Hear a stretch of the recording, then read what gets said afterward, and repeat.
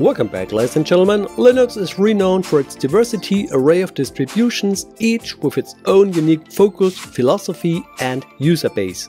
Two of the most prominent distributions, Debian and Arch Linux, are like polar opposites in the Linux universe. Despite their apparent differences, they share a common ground. In this in-depth comparison, we're diving deep to explore every facet. And now, let's get it started.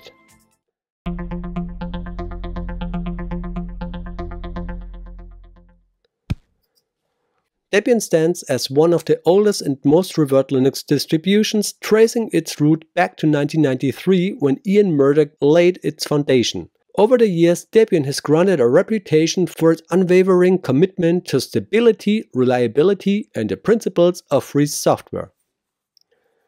Let's check the key features of Debian. Stability.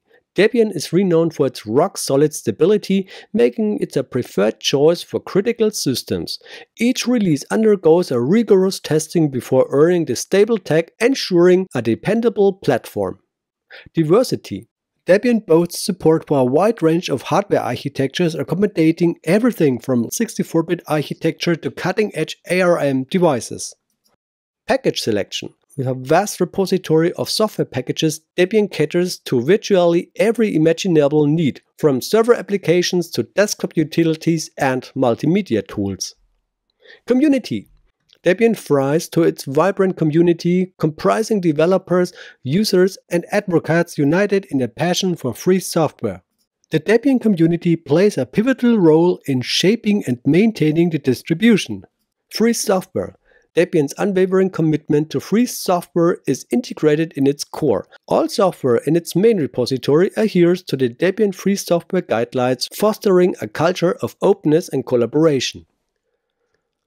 Let's have a look at the advantages and disadvantages of Debian. Advantages: unrivaled stability and reliability, extensive hardware support, diverse package ecosystem, active and supportive community, strong advocacy for free software. Let's check the disadvantages. May lag behind in terms of offering the latest software versions. Some users may face a learning curve due to its comprehensive nature. Let's come to Arch Linux. In stark contrast to Debian's conservative nature, Arch Linux embraces a rolling release model emphasizing simplicity, minimalism, and user-driven customization. Born in 2002 under the stewardship of Judd Winnett, Arch has emerged as a playground for enthusiasts seeking unparalleled control over the Linux experience. Let's check the key features of Arch Linux. Rolling release. Arch Linux adopts a rolling release model, ensuring users have access to the latest software updates without waiting for periodic releases. Minimalism. Arch Linux starts with a minimal installation, allowing users to build their own system from ground up according to their preferences and requirements. Pacman Package Manager. Pacman, the package manager of Arch Linux, offers a streamlined and efficient way to manage software packages, enabling users to install updates and removing packages with ease. Arch User Repository (AUR). The AUR serves as a vast repository of user-contributed packages, expanding the software ecosystem beyond what's available in the official Arch repositories. Documentation. Arch Linux boasts comprehensive documentation in the form of the Arch Wiki, serving as a treasure trove of knowledge for users at all skill levels. But as always, there are advantages and disadvantages, of course also of Arch Linux. Let's check the advantages. Access to the latest software version through rolling releases. Unparalleled flexibility and customization options. Efficient package management with Pacman. Extensive software repository via the AUR. Rich and well-maintained documentation on the Arch Wiki. Let's check the disadvantages. Steeper learning curve, particularly for newcomers. Requires proactive maintenance due to rolling release updates. May demand more time and effort for day-to-day upkeep. Potential stability concerns compared to Debian's conservative approach. Let's talk about the audience and use cases. The choice between Debian and Arch Linux hinges on individual needs, preferences, and technical aptitude. Debian is ideal for users prioritizing stability, reliability, and vast selection of pre-tested software packages, well suited for servers, desktops, and environments where predictability and longevity are paramount.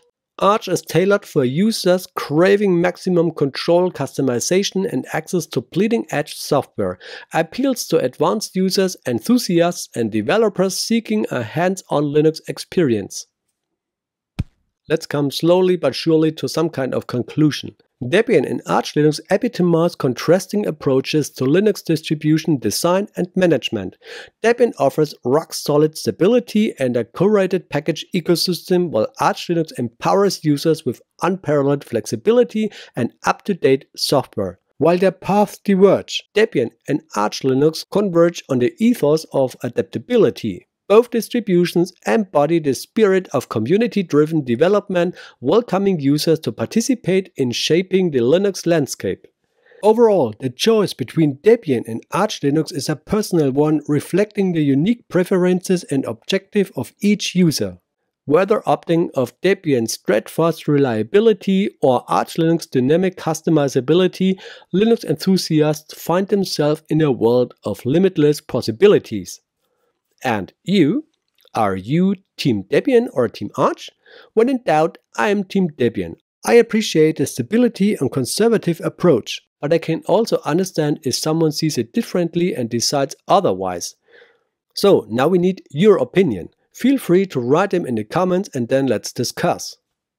If you're interested in Linux content, feel free to subscribe to the channel, give the video a thumbs up if you like, and activate the bell for instant updates. So, that's it for today. Thank you for the kind attention, ladies and gentlemen. See you next time. Keep exploring, keep innovating, and keep embracing the Linux spirit. And as we all know, the best is saved for the last. In the end card, you'll find the links to my test of Debian 12 Bookworm and to my latest test of Arch Linux on the other hand. Have a look at them to get an overview of these two top community-driven distros. Peace.